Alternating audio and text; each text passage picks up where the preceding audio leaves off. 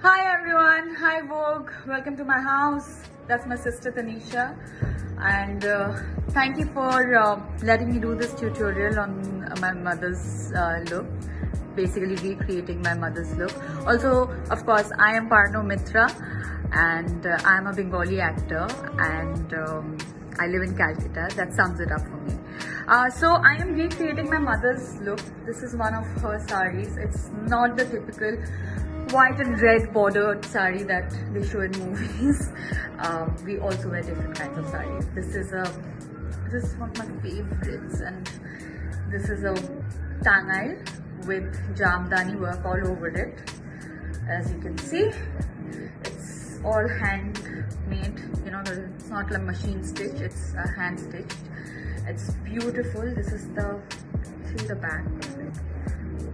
This is the back.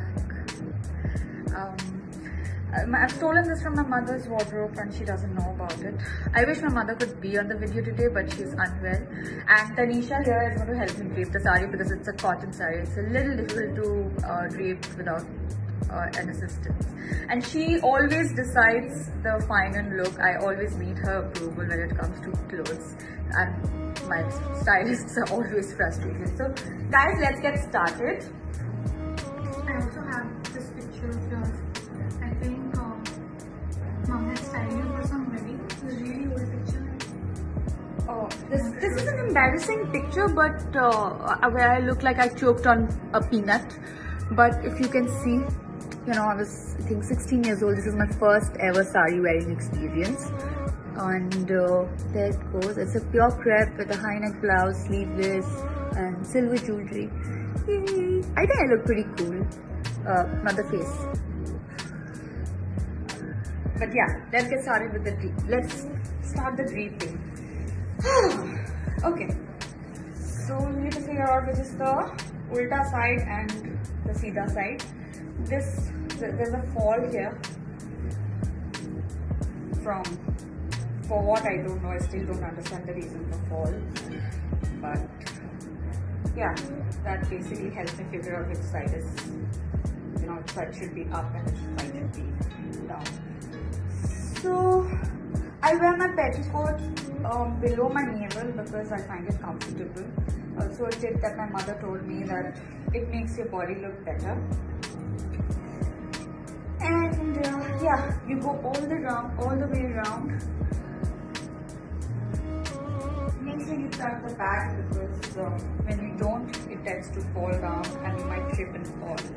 Not a nice thing. Then you keep the palla.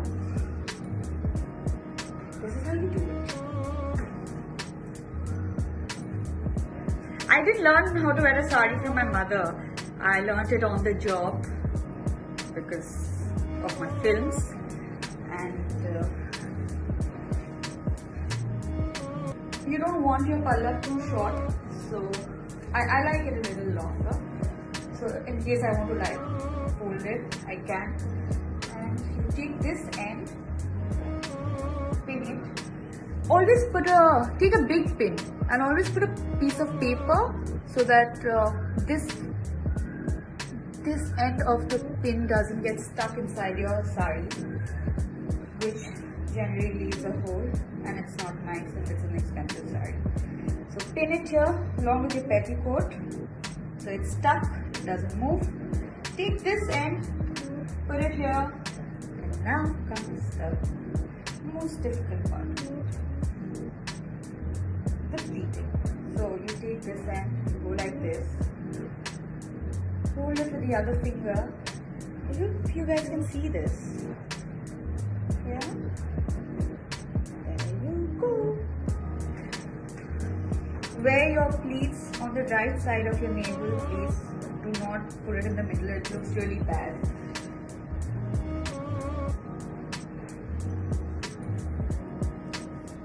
You could use an iron to like straighten the pleats.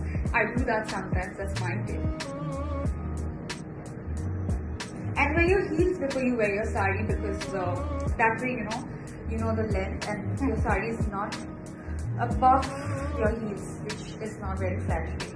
And the extra that is here, you pull it out and you tuck it right? And just in case you feel this part of the saree is maybe too tighten, remember we tucked in a little bit of saree inside here. Just pull that and make it tighter. So this looks slimmer. So you pull it and make it tighter. So that's it. And then some people like to pin their sarees, some people don't. I like to pin my sarees because I don't have control over I can't think about it so much. Also, don't pin it right over your shoulder because it leaves a dent and doesn't look nice. Always make sure it's 1 inch below your shoulders. If it's too low, then your saree comes up from your shoulders again. So you want it right here. All taught by my mother.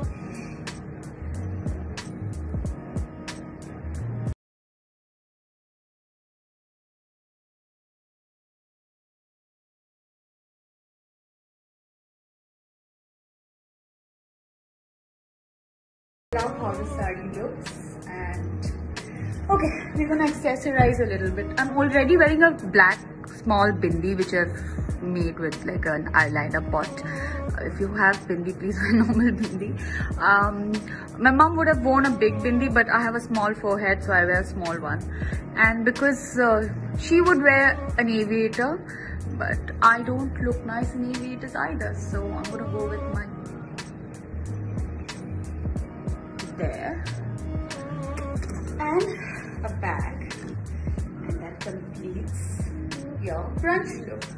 If you want, you could like make a bun and put a white gajra or wear earrings for an evening look maybe. Yeah, see that the expert. And I hope you enjoyed the tutorial. I hope you liked it.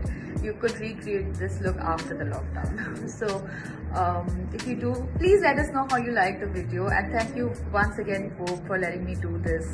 This would be my mother's typical look, signature style. This is a signature look. And stay tuned and watch out for more videos on the page. And I love you all. Stay home and stay safe and stay stylish. Bye.